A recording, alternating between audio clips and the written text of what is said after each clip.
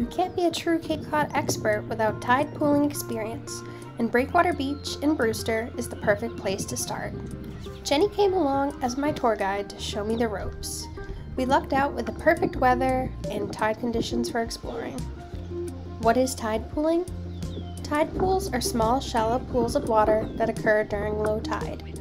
As a result, visitors can find many creatures that typically lie below the surface. Here are a few creatures we found among the beach.